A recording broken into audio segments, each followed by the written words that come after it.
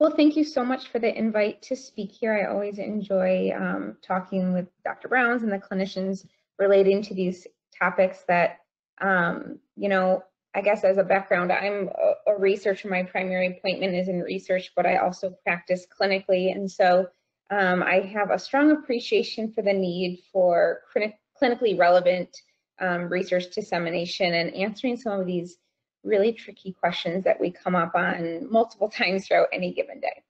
So today's talk is titled A Field of Gray, Exploring the Evidence to Guide Infant Dysphagia Clinicians Through the Most Common Clinical Conundrums. And I am a very black and white person in the way my brain works. My dad is a nuclear engineer, and I think I've just learned that kind of thought process of engineer binary in my head. And so when I came into the field of dysphagia, as you can imagine, it was quite an abrupt awakening for me that it seems like very few things in our area are black and white. Instead, most of them are in the gray area. And so what we'll be talking about today in this lecture is really kind of my career focus, I would say, is bringing some more objectivity, bringing more black and white to some of these gray areas. And we'll talk about that more. Just before we get started, the support and disclosures that have made this possible, and I am extremely thankful for all of these. So I'm paid by the University of Minnesota Masonic Children's Hospital.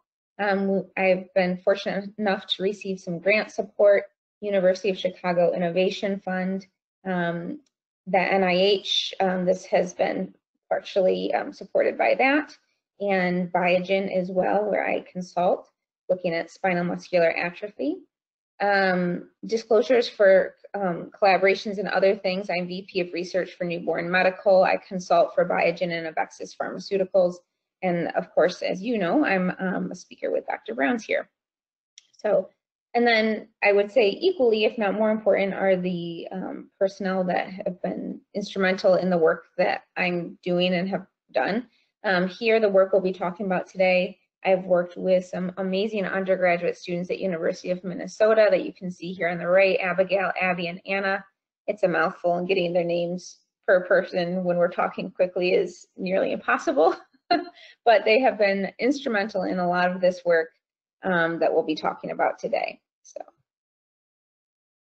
So as a background, as I said, I'm a black and white thinker, and so clinically, sometimes I get so frustrated because it seems like very little of what we do is black and white. So here you have on the left a clinical case where you might have a patient who has clinical signs or symptoms of swallowing impairment. Maybe it's a baby in the NICU, maybe it's an outpatient, whatever it is, they're showing some symptoms. And so you go ahead and we have these amazing diagnostic abilities. We have swallow study is just one option. You have fees, but let's say you're doing a swallow study here. And you do the exam and you get these results that are ambiguous. So you're hoping you go into this exam and you'll come out with some clarity of what's causing these symptoms. But oftentimes what happens is you get maybe an unclear result. So for example, maybe this patient, you find a couple instances of isolated penetration on thin liquids. You don't see any aspiration. And so then it comes down to, what do you do about that? And that's really where I find it often is very difficult to discern, is because one might say, well, in that case, this child is symptomatic, they have penetration, why don't you go ahead and treat that? And then somebody else may say, it's just penetration, we can't expect children to be perfect, and let's move forward, this is not the issue. And we really have not a ton of clarity in how to figure out the best route to go. And certainly if we do go that route, say we decide to thicken, for example, what's the best way to go about doing that in the safest way? So what we'll be talking about today is really just clarifying some of those clinical conundrums and how we can kind of change our thought process, or how we can use the evidence to guide our thought processes to come to a decision that we feel more comfortable with. And I know personally some of these studies that I'll be presenting with you today have helped me feel more confident in the recommendations that I have, because again, we're really asking clinicians to function in a field where we don't have a ton of evidence to give you. And so I think clinging on to whatever you do have and at least having that background for why you're doing something is important. So what we'll be talking about today, first we'll go through healthy infant swallowing and aspiration. So is bolus airway entry potentially a normal variant? We'll talk about that. We'll talk about the clinical significance of penetration and aspiration leading on to that in our children who are coming in for these exams where we find that. And then we'll talk about the risks of thickeners and alternative thickening agents. And again, each one of these will be taking a really deep dive in because I think that for many of you probably tuning in, you know the basics of this, but I find the really interesting things that are compelling for me and help me act clinically or when we get into the nitty-gritty of why. So to start out, we'll talk about healthy infant swallowing and aspiration. So I started out my training in adult, and I'm so thankful for that because I think it helped kind of calibrate my mind of potentially what we should start to think of expecting from our infants.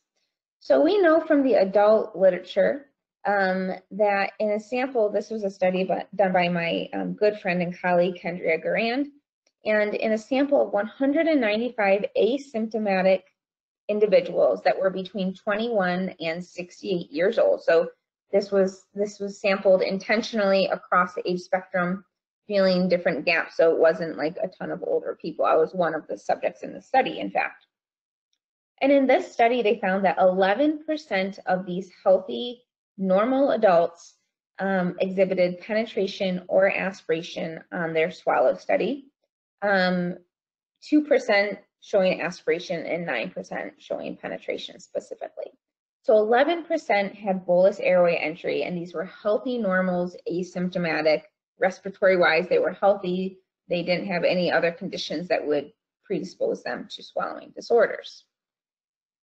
Likewise, if we look just beyond bolus airway entry, we know that's just a tiny piece of the puzzle. If we want to look at initiation of swallow, I know I have said this times in the past, and I try to check myself now, but often we say, well, they have a delayed initiation of swallow to the piriform sinuses. Well, I think this is just a good reminder that we maybe want to check our nomenclature. We really, one, don't know what normal is for infants, but in this study by Dr. Daniels and all, they studied healthy adults, and they found that when healthy adults were taking sequential swallows, so swallow, swallow, swallow, that 67% of them initiated their swallow below the level of the vallecula. And I find that really compelling in that when we're looking at infants that we're evaluating during a bottle feed, essentially, or a breastfeed for that matter, but during a bottle feed, say during a swallow study, I don't know, I think we should maybe check ourselves, and if we think that an initiation in the piriforms is necessarily an aberrant, and just kind of think about it a little bit deeper. If we know that 67% of healthy normal adults are doing this using that same type of sequential swallowing physiologic pattern. And I think when we're looking at how to translate this to pediatrics, this is my niece Reagan, and this is her just first learning how to walk, and you'll see her kind of stumble around. Now, if we saw any adult walking around like that, we would think that maybe they were potentially overserved or they had some type of neurologic disorder. But in a child, we of course expect this. We know that they're not going to just get up and walk normally immediately, right? We expect them to fall down. We expect them to make mistakes and have some imprecision in neuromuscular control. They, in fact, have an immature neurologic system. And we know from clinical assessments that we should expect the same thing to an extent in feeding. So the data that we have here is showing, well, a few things. I'm going to use the highlighter to kind of point out here, is that down here we see this is healthy infant 4 hours of life. And so they here have a sucking pressure transducer in the bottle nipple, and then they have a pressure transducer in that infant's pharynx so that they can map the relationship between when sucking is occurring and when swallowing is occurring. And so you can see down here that in the first 4 hours of life, it really just looks like one of those Charlie Brown things over his head. It's just this big squiggly mess. which you may think, okay, fine, what is it supposed to look like? Well, here we can see, let me get out of this, that if we look at 4 weeks of life, again, this is a much more mature pattern. So just comparing the sucking signals, you can see a much faster rate, much more smoothness in the signal, more rhythmic. And you see the same thing with swallowing. And likewise, when we look at the coordination, which again is looking more at that neurologic control of the muscles, we can see that we have this beautiful pattern here. So certainly quite a difference than what we see over on the left. So again, this is just showing in a month's period that that child is developing and maturing in their feeding abilities. Now you can do the same thing, and this work has also looked at it in quantitative terms for the sucks per burst. So we know that we increase between 4 hours and 4 weeks of life the number of sucks per burst from 10 to an average of 21 before they take a suck burst break. If we're looking at suck to swallow ratio, we know that increases from a 1-to-1 to a 3-to-1. You know, I'll say this, most of the data on suck to swallow ratio has not controlled for bottle nipple, which certainly needs to be done, but that's beyond the point. We see sucking rate, as we saw below, is going to increase, and the amount that they ingest per swallow increases. And again, this is sort of required for survival. If they don't increase their sucking and swallowing rate, if they don't increase how much they express, then there's no way they're going to be able to meet nutritional needs in the same or less amount of time. And so this maturational process is really quite important. So I guess the question I pose is this, and that is, if we know that healthy normals, 11% of them are penetrating and aspiration in the adult population without otherwise impairments.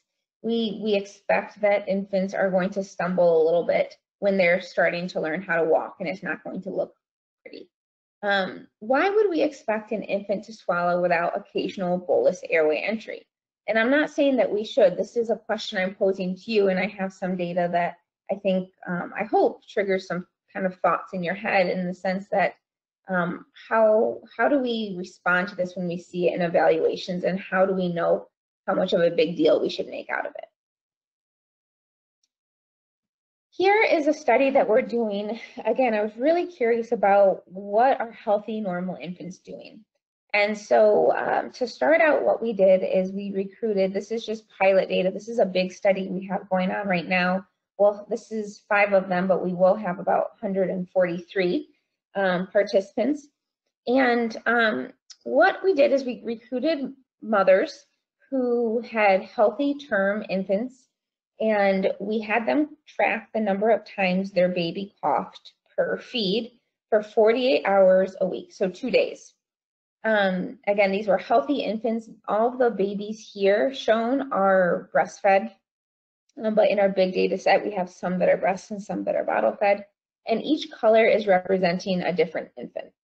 So you can see here, just to point out some of the key landmarks. I know at first it just is a bunch of squiggly lines, but you can see how old they are on the x-axis. This is weeks. So in the first week of life, we have on the y-axis is the percentage of feeds that had a cough. So here you can see that this participant right here in the blue was coughing around 85% of feeds the first week of life. And again, that was recorded over 2 days, day and night of feeding. While we have this participant, subject 4, down here in the blue, that didn't cough at all. And that is just great. I mean, that variability there is just amazing to me. But what's even more interesting is that we can see, at least in the small data set, and who knows once we get all of the data together how this will look, but we see sort of this acclimation period, and by the 4th week of life that you can see here is that everyone, all of these bars have sort of come together. Some kids cough more, some kids cough less, but they're all a lot closer together. And that ends up being that on average of these participants we have that they coughed 23% of feeds. And so that means that at least one time they coughed in 23% of feeds. They might have coughed more than that, and we have that data we're collecting. So certainly this is just based on clinical assessment. We can't be sure of what the cough during the feed means. It seems pretty intuitive to me that a cough during a breast or a bottle feed would indicate that there was some bolus airway entry, whether it was penetration or aspiration. We certainly don't know from this data. But if this is accurate in healthy infants, that they're doing this 23% of feeds by the 4th week of life, again, that's just further data to support that maybe this expectation that we're going to have these objective assessments without any bolus airway entry, is that reasonable? So with that said, let's move on to the clinical significance of penetration and aspiration. Now that we're saying, well, potentially there's a chance that healthy term infants all do this, and so those infants that we're evaluating, maybe we're just seeing it in those. So just to start out, I want to put out a point, and before jumping too much in this, by no means do I want you to think that I am somebody that puts every child on thickened liquids. I certainly do not. In fact, I'm probably on the other end of the spectrum where I'm more liberal and will let, if a child is systemically stable, as long as the team is in agreement, I would probably say, let's kind of see how they do before thickening. But the data is hard to ignore, and there's certainly some kids, based on the data, that this is helping in alleviating their symptoms. So studies looking at the effect of thickened liquids show an overwhelmingly beneficial treatment effect on reducing bolus airway entry and feeding symptoms. And this is something important because in dysphagia, I started to work a lot more with pharmaceuticals and looking at the effect of some pharmaceutical drugs on swallowing.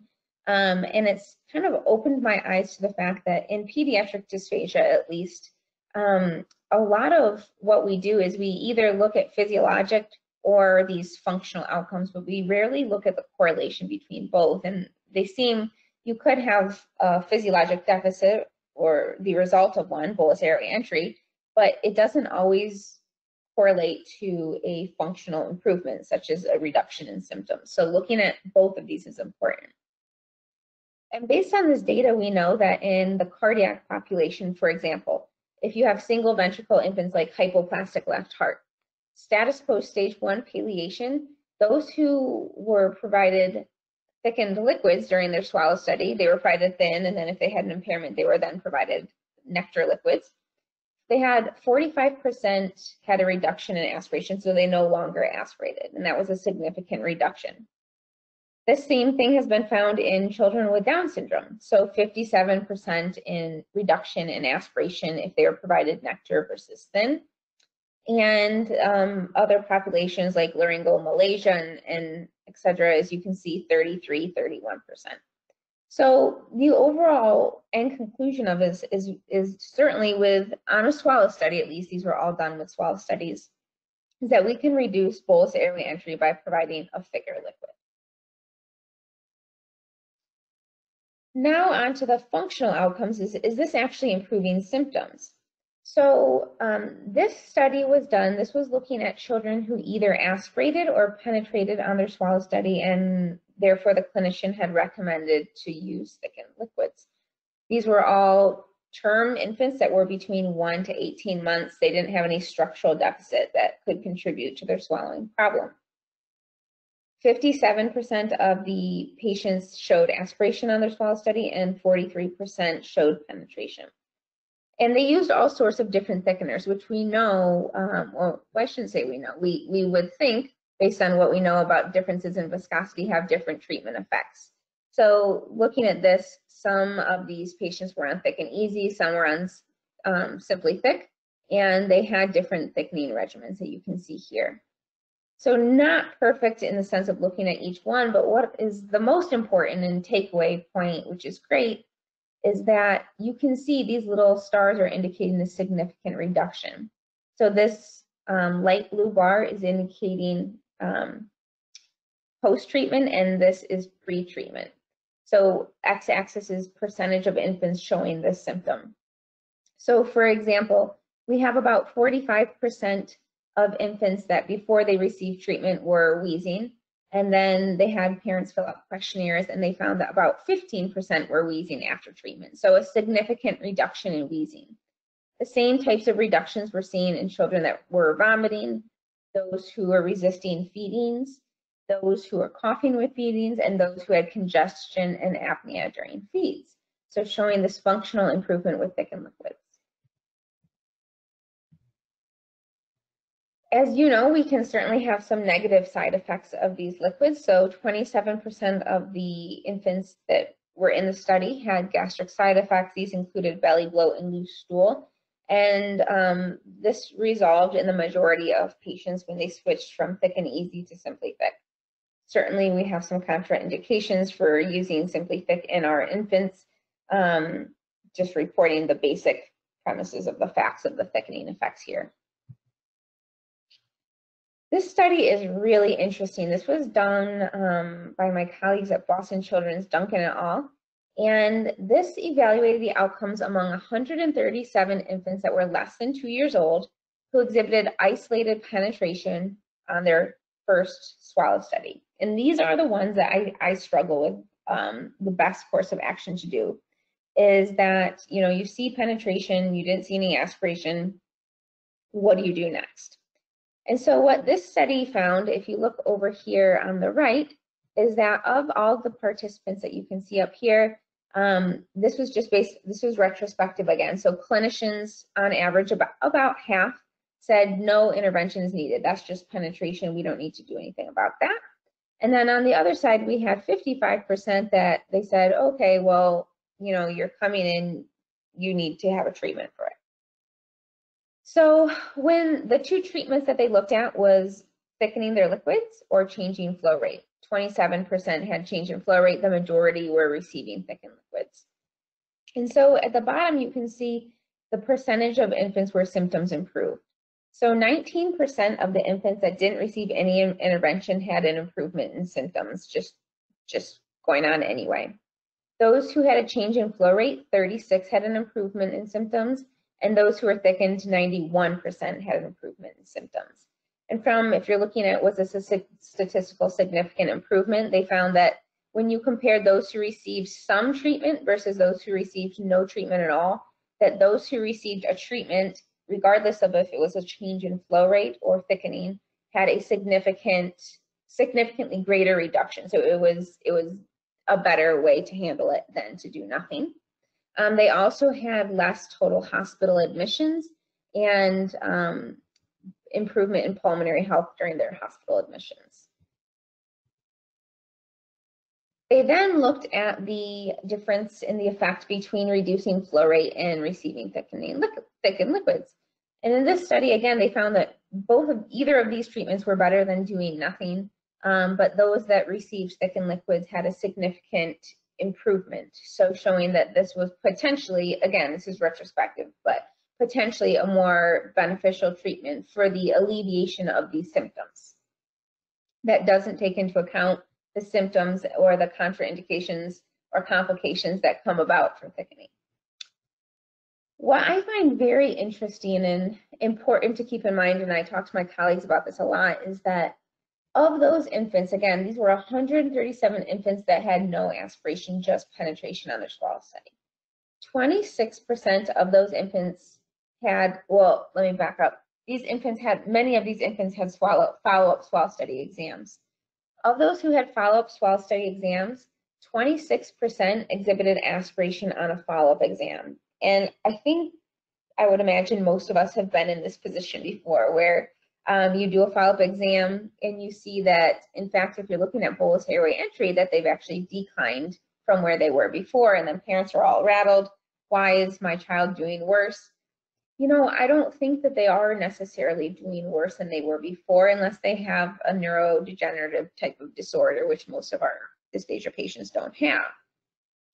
I think what we're seeing here, and it's important to keep in mind, is that potentially penetration is just the precursor to aspiration. We're looking at a swallow study, which is a tiny sample of a typical bottle feed or a breastfeed for that matter, and that we just didn't capture the impairment, but we saw the stumble before the trip. So that's potentially one. I think the other thing to keep in mind is that a lot of places, and we won't be talking about today, there's another lecture I've done on this through Dr. Brown's looking at how to standardize our swallow studies, is that if we have variable ways that we're doing our swallow studies, it's much more likely that we just didn't capture that impairment because we had a different way. So maybe during the second exam, maybe that clinician looked at more swallows, and so you saw more. Maybe you looked at more swallows later on. So really, I think as a community as a whole, we need to start to make greater strides towards standardizing how we're looking at these so we can better interpret the results.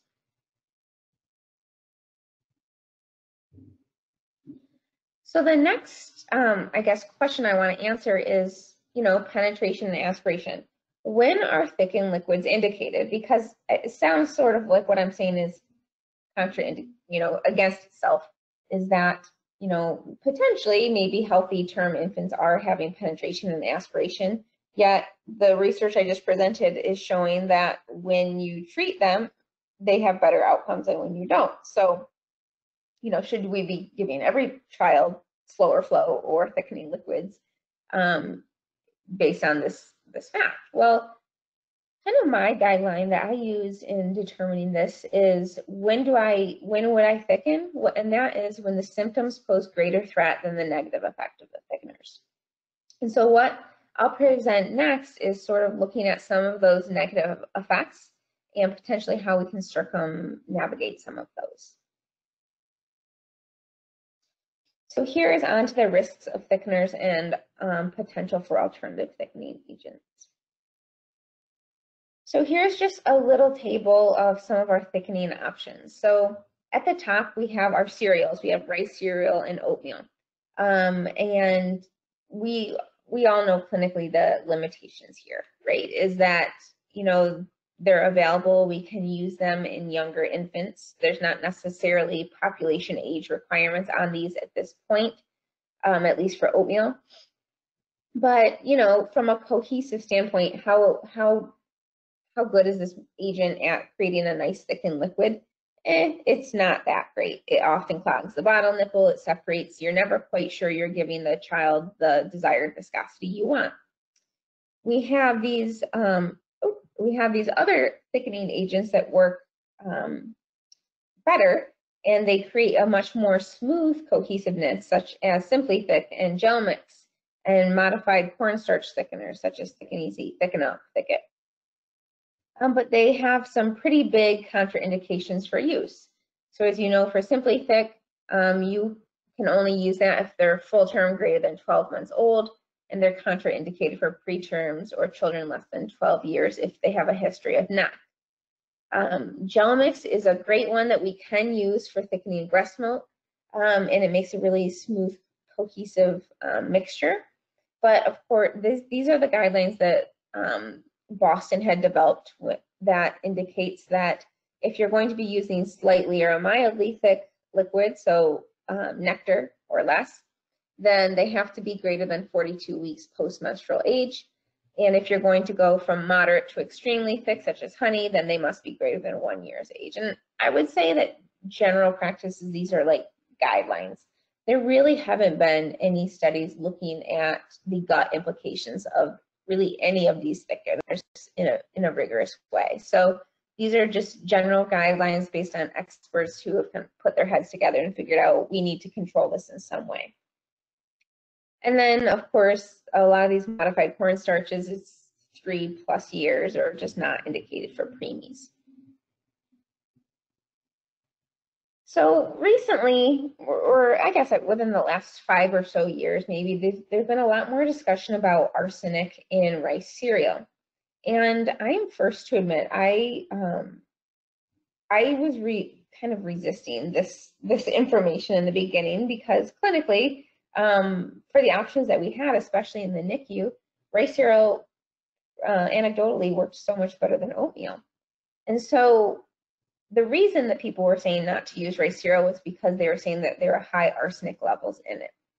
And just as a background, we're going to dive into this a little bit more because as a result of just hitting my head against this a number of times, I kind of did a deep dive literature review into it. And so what is arsenic? Well, it's a metalloid element commonly found as a compound in water and food as a result of contamination. It can be there as a result of just natural deposits, that are part of the environment. It can be there because of mining or manufacturing. And this is ranked as a group 1 carcinogen. You can see in this table over here on the right, it's the ranking of different substances. So there's an agency for toxic substances and disease registry. And what they do is they rank chemicals based on number of factors, and then they get a composite score. So some of the factors that they look at in ranking how dangerous something is frequency of occurrence, toxicity, and the potential for human exposure. And so based on this, you can see this list, the rank number 1 is arsenic. So clearly a pretty significant thing. You can see lead, which we're all familiar with, and mercury, and you go down the list.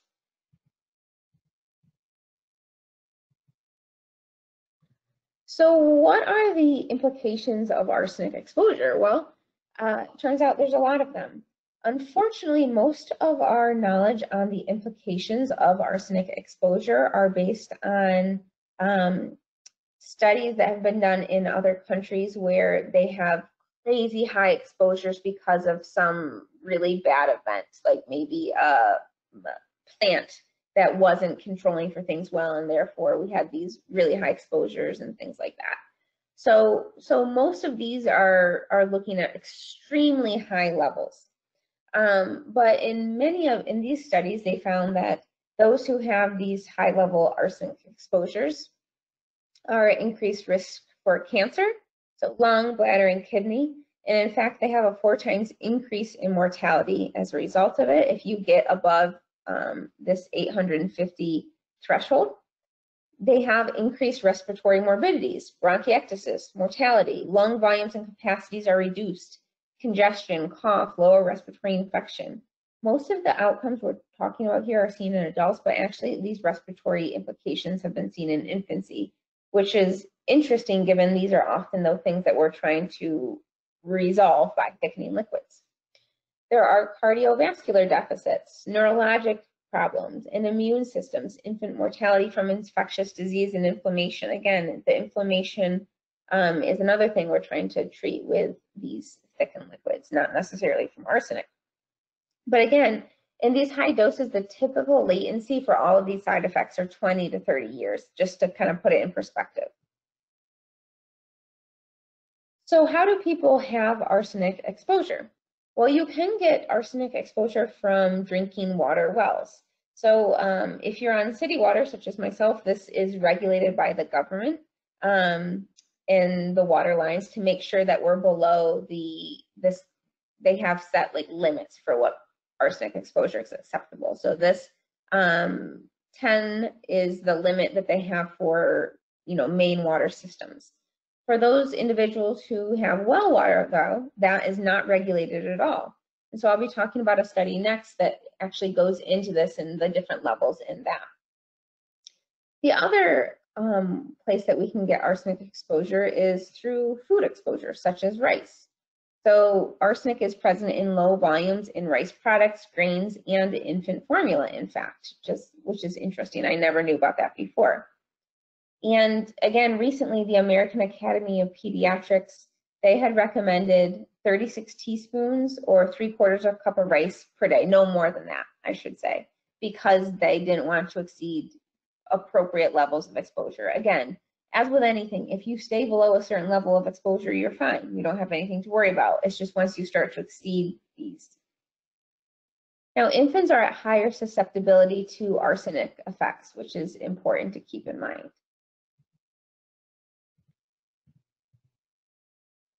One thing about this American Academy of Pediatrics recommendation for limiting a child's intake of rice products to 3/4 cups per day is that they don't have any actual specifications on age, which when I first read kind of surprised me because you would think that what you would recommend for a little infant would be quite different than an older child. But I think my perception of why this is that we just don't know. We don't know enough about the effects of arsenic exposure, so trying to delineate ages is just so far out of what we are capable of doing right now. So this is important. This is copied and pasted right from American Academy of Pediatrics, and this indicates if your child has a swallowing disorder or reflux and needs cereal thickeners added to formula or breast milk, the American Academy of Pediatrics suggests using oatmeal. Also, talk with your child's pediatrician or feeding specialist. So this is pretty straightforward. We have very few things that in our field that are like, don't do this or do this. And this is a pretty straightforward. The American Academy of Pediatrics is saying don't use rice cereal because of these effects. Here is a study that is looking actually, again, all these other studies were looking at crazy high levels, right? Because of like kind of natural disaster type scenarios. This was a really interesting study. It was a New Hampshire birth cohort study. And what they had is new moms send in a sample of their water, and then they measured the arsenic exposure within the infant's diapers as well. They can do an analysis of this from their urine. And they found that 10% of these families had water exceeding the recommended limit, and that was because of well water. But for the most part, again, most people weren't on well water, and so the water source for their arsenic exposure was quite low. But what they did find is that there was 7.5 times increase in arsenic in formula than breastfed infants. So what you can see is that over here, so for every increased ounce in formula intake the child had, they had a 2.6% increase in arsenic level. Again, this is primarily because of the formula, the arsenic that's just in the formula. This is not on children having thickened liquids. So they compared children that were breastfed, that were not getting water, from the tap or formula, those that were getting breast and bottle, and then those were that strictly formula fed. And here is their urinary arsenic level. So you can see the stepwise increase based on feeding modality.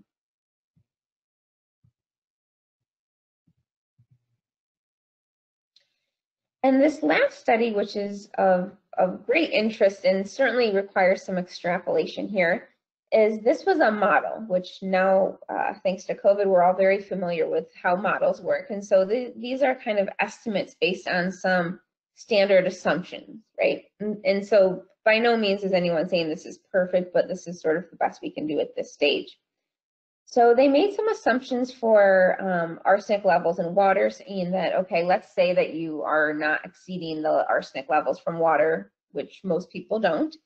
And they did some analyses on how much arsenic is in rice cereal. And then they said the average child at 4 months, let's say they have 6 teaspoons of rice cereal per day. And they had stepwise increases through that. But for the sake of time, I won't go into it. But you can see this is showing the average daily dose of arsenic that these children are receiving and attributing it to different sources. And so this graph over here is just showing that as the child increases in age, well, the amount of rice cereal that they consume, in theory, is going to increase. The amount of, and that therefore increases how much overall exposure they're getting. And if you're looking at the source for the exposure here, they found that 54% of the arsenic exposure the child was receiving was from rice cereal in this, with the second being other solids and water.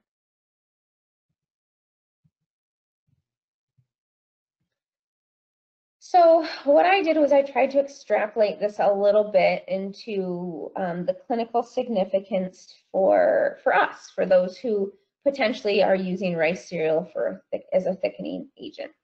So the World Health Acceptable Cancer Risk from water they have is 10 to the -5th power. Again, this is one of those things where we don't necessarily know exactly what number this should be, but this is sort of the acceptable level right now. In this study, the overall conclusions from that study I just presented said that based on this acceptable cancer risk level, that the total infant intake per risk was minimal risk. So those infants that we just showed on the slide previously, go back, that despite having these exposures that you can see, that still places them at minimal risk, because it was just at this 10 to the -5, which is what we say is this acceptable value. You're not in the cancer threshold. And so what I said is, okay, well, those calculations that they made in that study were based on children that were not having any rice cereal added to their bottles. And so let's just say that a child is taking formula. They're having 6 feeds per day. They're on mildly thick liquids, and their total intake, therefore, is 36 teaspoons of rice per day, if it's 1 teaspoon per 20 milliliters. So based on this, that places them at this 36 teaspoons right here. Increasing anything above that, any increase in the amount that they're taking or thickness or any other variable, is going to increase the viscosity, and it will place them above this American Academy Pediatric recommendations for how much rice cereal you should have per day. This, in fact, places them at this 10 to the -6 carcinogenic risk. So more than, they said, potentially, to back it up, this, again, I said was sort of an estimate. They said it could be a different level, and this could be potentially placing them at increased risk. So I think the bottom line is that's a lot of numbers. The key things we know is that too much arsenic is not good. American Academy of Pediatrics has felt strongly enough about this to kind of draw a line in the sand and say, and generally speaking, you shouldn't be having more than 36 teaspoons per day. And based on what I'm showing you here, and concurrent with their recommendations, saying we really shouldn't be using rice cereal as a thickener.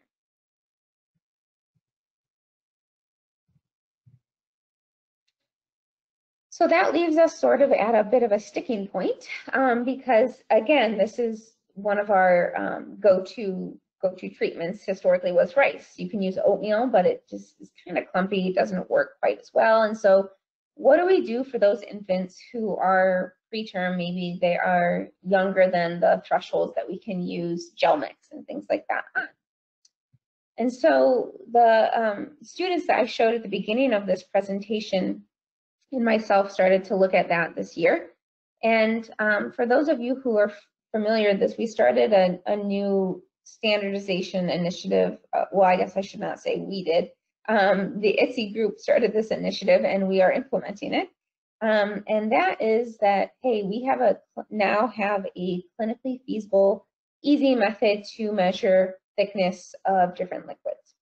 So all you do is you take a 10 milliliter syringe. It has to be a specific type. So if you're wanting to do this, I would recommend going to the ITSE website.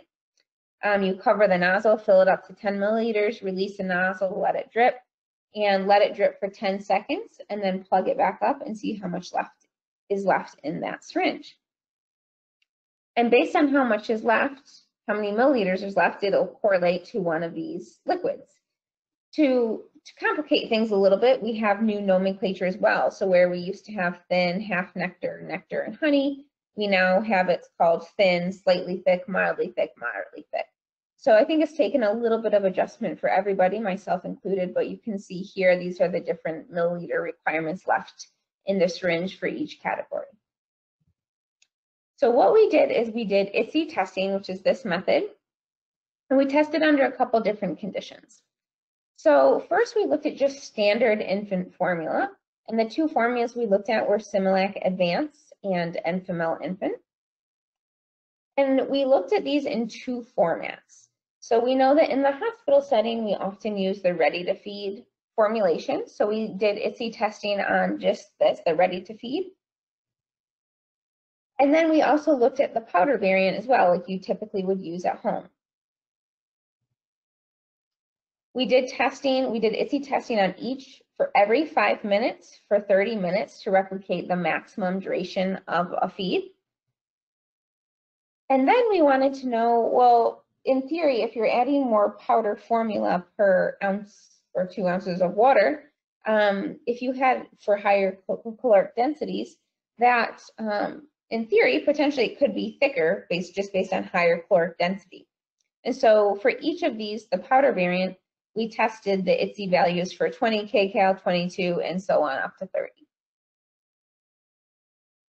We then did the same testing methods on anti-reflux formulas.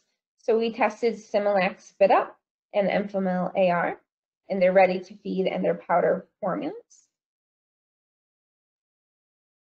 And here are the results that we'll talk about. So first, we'll talk about just the standard formulas, the non-AR formulas. So here you can see a lot of graphs are going to follow this same kind of format. So I'm going to take a little time to go over that with you. So along the x-axis is time. So you can see 0, 5 minutes, 10 minutes, and so on. The y-axis is the residual volume left over in the syringe, which again correlates to a thickness level. So this white bar is indicating it's a thin liquid, gray is slightly thick, mildly thick, and moderately thick, as you can see over here. I put, if you're not quite used to the ITSE values, I hear ya. I put the correlates under it as well. So you can see here the yellow bars are indicating Enfamil formulas, Enfamil Infant, and the blue bars are indicating Similac Advanced. And you can see in 20 kcal formulations, in the ready-to-feed and the powder formula, so no matter what way you grabbed it, if it was off the shelf in the powder or if it was ready-to-feed in the liquid form, that they were all thin liquids, okay? These bars are just staggered for the site of viewing. They were all zeros or very close to zero.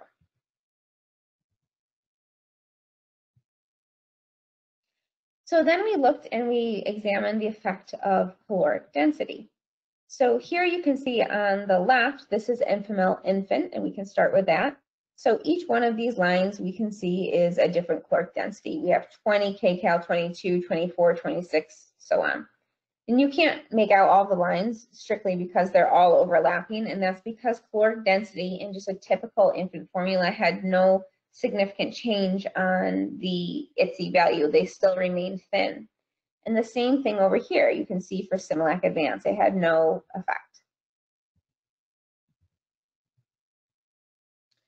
We then went on and we looked at the anti-reflux formulas. So Similac Spit Up and Enfamil AR.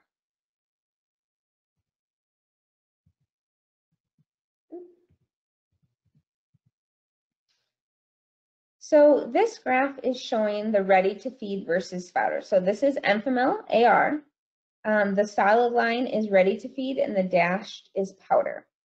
So first, to draw your attention, let's look at the ready-to-feed, the liquid formula that most of us get if we're working in the acute care setting. So here you can see the ready-to-feed Enfamil AR is a slightly thick liquid, just barely, but it's a slightly thick liquid. And I say just barely, again, we have these sort of, I don't want to say arbitrary, but to some extent they are arbitrary delineations between thickness levels. We say, okay, now you're officially a slightly thick.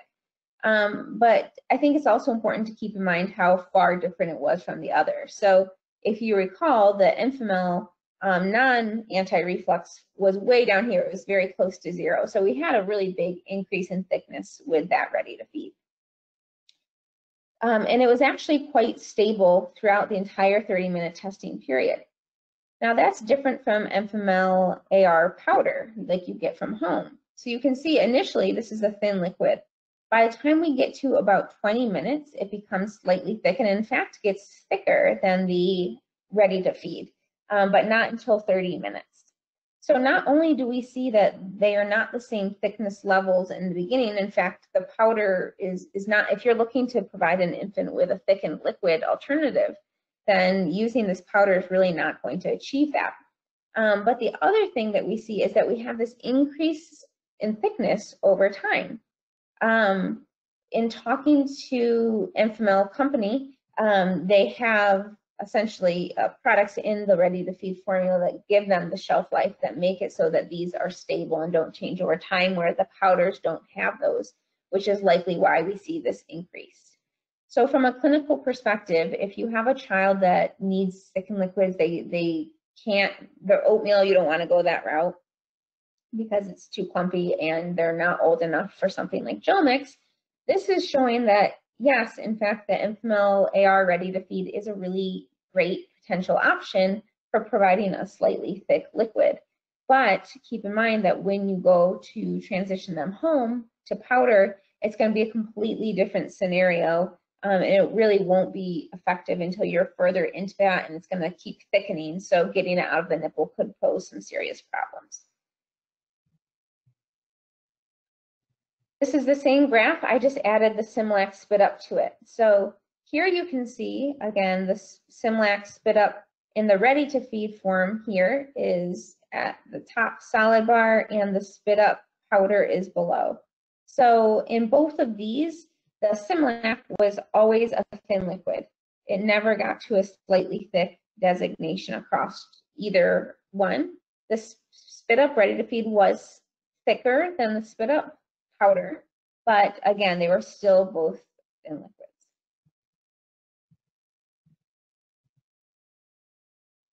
Then we looked at the effective caloric density, and if you recall, when we looked at the effective caloric density on just the typical non-AR formulas, it made no impact. It didn't change the thickness. What you can see here is very different results when we look at those AR formulas. So here, each one you can see, these are the powders, again, because you wouldn't really increase caloric density of a ready to feed. And so here you can see this is the 20 kcal, 22, 24, 26, 28, and 30. From a research standpoint, this is a beautiful graph just because things line up really stepwise. As you increase caloric density, you're increasing the thickness level. I will say this, and I can't reiterate this enough. Enfamil does not recommend formulating this beyond 24 kcal because of this increase in thickness. And they say that it increases even further in the gut with the acid. So these top values are strictly for scientific purposes. I wouldn't use those clinically at this stage. But again, what you can see is we can get into this slightly thick liquid range in a powder. It just requires a higher caloric density. The caveat, again, being those powders don't have those stabilizers in them. So we have this increased thickness effect that if you look at any of the parent groups that are talking about these Enfamil ARs, they say my child can't get it out of the bottle nipple and things like that as they go into the feed, which is probably a result of this increasing thickness.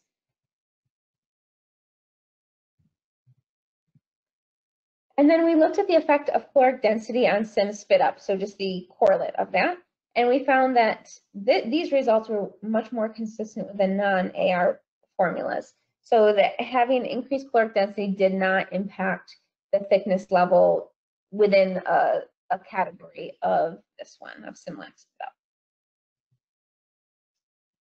So what are our overall conclusions from this? Well, if we're looking at Similac spit up, this did not become a thickened liquid under clinical testing conditions. So this actually happened to me the other day. I needed a slightly thick liquid, and all our hospital carried at the time was Similac spit up, and I was like, well, this is just not going to work because it's not going to get us to where we need to be. So that was actually really helpful to know. Since then, we now are stocking Enfamil AR, and that is because the results we have indicate that in its ready-to-feed version, that it consistently provided slightly thick or half nectar liquid throughout the duration of the bottle feed. It was quite stable. It didn't increase or decrease thickness level drastically throughout that 30-minute period. And then when we look at the powder, that unfortunately, it did get to this slightly thick liquid consistency, but it wasn't stable. It didn't do that until further into the feed, about 20 minutes, and it continued to increase in thickness. So this is just indicating that if you have a child that you're sending home on this, you need to keep that in mind.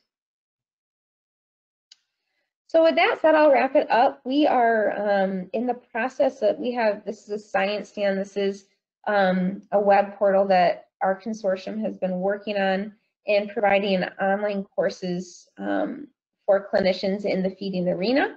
And really our goal is to help translate science into clinical care so that we have more clinicians that are well trained, that have easy access to this information, because I know reading these manuscripts after you're done working clinically is probably not your top priority when you're exhausted. So we have these available for student training, in fact, as well as clinicians. And then what we will be adding this year to this is a tab with clinical resources. so that we have all of these thickening recipes and little idiosyncrasies as we do more ITSE testing available here. So it's really a point and click. I have a baby that's on Similac, 20 kcal, and what thickeners can I use in this age group, and what would be the appropriate amount to add. And so we'll be adding that in here as well.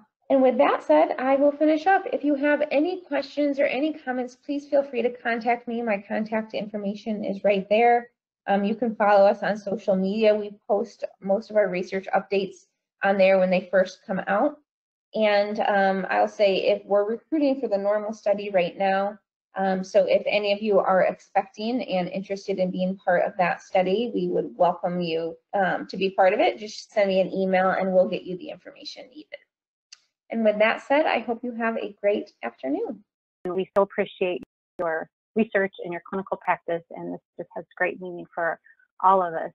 We do have time for a few questions, and not surprisingly, they have to do with thickening. So are you ready for a couple of questions?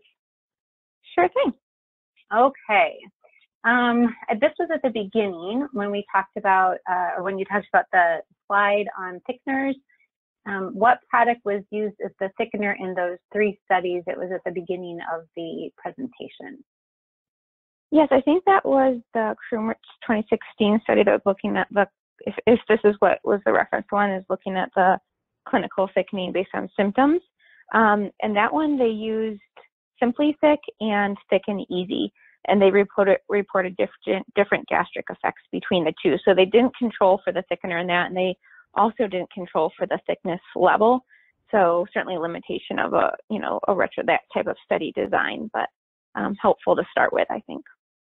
Okay, thank you. And the next one is about the reference that people were looking for, the reference for not using Simply Thick for under 12 years when they have the history of NET.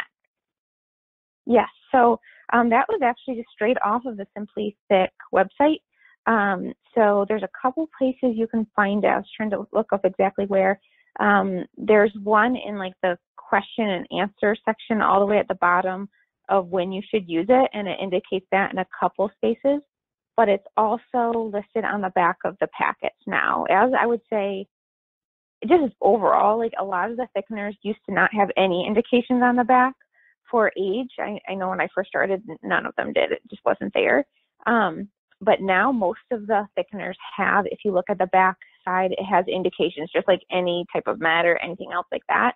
And so I would encourage you to take a look at those. That's what I go off of for that type of thing. Okay. And due to time, we'll take one more question, but it's a multiple part question. So how much formula did you mix up at a time for the IDDSI test? Let's just take that part first. Perfect. I can kind of run through those because I saw that one. Great question. So for all of our testing conditions for the data I presented here, we mixed 4-ounce bottles. The students mixed a new bottle, like they added new formula to a new bottle for each trial. And we wanted to do that because we know that just in mixing formula that can be variable, and we wanted it more clinically relative. So we mixed 4-ounce bottles. Each bottle was a completely new mixture, and we did not replace the liquid after. And so specifically, we drew the syringe from the bottom of the bottle because that's what the baby would be getting when they're drinking if it was inverted. And then after we did the test on that, then we disposed of that trial, and then we pulled the next one off again, because if a baby was drinking it, that would be removed because they ingested it. That being said, we, in that same study, we also tested if we made like a big vat of it, like you would do for powdered formula at home potentially, and then warmed it up. So we have data on that. We're just finishing the manuscript. It should be out at I say out, it should be into reviewers' hands by the end of the month. So depending if they bless that or not, then that will be out hopefully soon. And we'll have that coming. We also have one looking at rice versus oatmeal coming out as well. And just one thing I noticed is on the slides for Science Stand is to find that, don't put in the www part. We just took that out. So it's sciencestand.org. And as I think I've indicated to some of you in discussions, that is, we're working on that as we kind of everything takes a lot longer than I ever envisioned it will. That's just one lesson in life I've learned. So we put it up there because there's a lot of need for it, but we just ask you that you give us some grace as we try to add more modules to it and time to it, as it's a big undertaking. So. Great, thank you. And I know there are a few other questions, but we are out of time. So all the answers to your questions, we'll have Dr. McGrattan answer them. They will be on our website. And I just wanted to mention, I apologize for some of the slides were a little grainy. That was not Dr. McGrattan's slides. It's something in the transmission in the with the slides between here and there.